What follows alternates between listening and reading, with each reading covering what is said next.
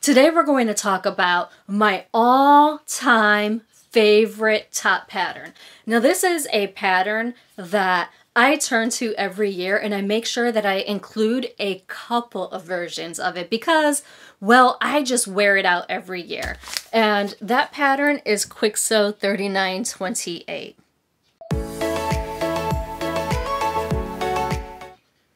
Now, you're probably looking at this pattern and thinking, really? That pattern? I mean, it leaves you wanting more, right? However, when you look at the back and the style lines, it's actually a pretty decent top. And I'll actually walk you through some of the changes that I've done to it in case you'd like to incorporate that. But this is my favorite view right here, which is the shorter one. It has a rounded hem, and then it does have pockets with two different pocket bags that get sewn right into these darts. It's a dolman with grown-on sleeves, and then it has that funnel neck. I actually made the top that I'm wearing right now for the collaboration that I did with Natita over at So Natural Dane. And if you're not familiar with her, every month she has the Sewing Buzz where she talks about some of the new patterns that come out, some exciting things in the sewing community. And then she also does an interview with a sewist. And for October, I was that interview. And honestly, I have no idea why she chose me. But I was so honored to be there talking with her and just chatting up a storm. And when she had said, hey, let's collab and do your favorite all-time pattern, I mean, I had to tell her it was Kwik Sew 3928. And her immediate response was, really? Yes, yes. I mean, when I look at this, I don't know how I ever had any kind of vision for this pattern, but I'm glad that I did. What's really cool about this pattern is actually how it's drafted. The designer had actually put in cut lines that are kind of go like this around those pockets, so that way you can raise those pockets all the way up if you're cropping this top. And quite honestly, I suggest you crop the heck out of this top. I tend to bring mine all the way up to there, so I get rid of a whole lot of extra yardage there. And honestly, it helps me kind of squeeze these tops out of a lot less fabric, and well, we'll get into that.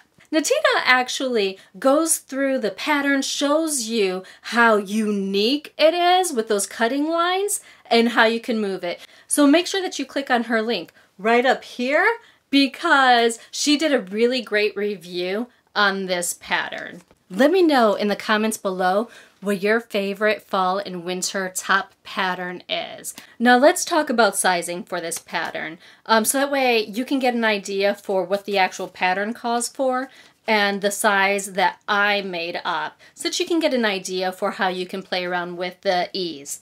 So this pattern goes from an extra small to an extra large, and the bust range is 31.5 inches up to 45 inches, which really doesn't seem like much. Now the extra large is 43 to 45 inches, which is where I would typically fall into. However, I've never made an extra large in this pattern. In fact, when I made this top that I'm wearing right now, I cut a size medium and I graded out to a large at my waist/hips area. Because I knew that I was going to be cropping this so that it hit at my high hip area and I was getting rid of that rounded edge, I just knew that this was going to work. Plus, I mean, I've made it 80 million times, so I wasn't worried in one bit about this one. So a couple things to note about the actual construction of this top.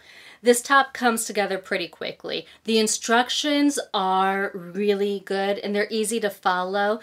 Even the pocket instruction where you sew them into the darts, I mean, when you look at it, you're like, oh, this can be a little confusing, but I think they really do a good job in the instructions of walking you through the process so that way you get a beautiful result. And in case I haven't mentioned it, this pattern is designed for woven fabric. I mean, I would make this in a stable knit as well. It would be beautiful in a ponte. My chosen fabrics for this, though, tend to be cozy fabrics. I love making this up in a flannel, and that's actually what I have right here. This fabric right here is a flannel that I picked up from Fabric Mart, I think last month, but it had gray stripes. If it's still available, I'll make sure that I put it in the link below. The front is cut on the fold as well as the back. Now it actually calls for this collar to be cut on the bias, and I'll tell you, I practically never do that. Mostly because this square is pretty large. I mean, this is only half the width. It's actually double that because you fold it in half, and then I like to fold it down when I'm actually wearing it. So it's quite a large piece, and when you're cutting it on the bias like that, it can require quite a bit extra fabric, you know? You need to purchase a whole lot more. When I make this, I actually cut it on the straight of grain and don't worry about it. And I really do like the stiffness that cutting it on the straight of grain provides. This pattern does come with sleeve bands, so that way you can get a nice finish on the edge. I rarely use those, although I have used them and they're fine, but really I use the front, the back, and this piece, and the hem facings. Those are important if you're making the rounded actual hem. Make sure that whatever version you're making, you stay stitch that neckline. You really don't want it to stretch out. I've had issues with that stretching out. I've also had issues with my curved hem stretching out as well. Because I've had issues with those areas growing, I've learned to stage stitch them really early in the process. The instructions don't tell you to do that, but trust me, you're really gonna want to, or else it's gonna be impossible to finish the neckband. I mean, you could get creative, but we want as simple a sew as possible. So one of the biggest changes I make to this pattern is I cut the collar on the straight of grain.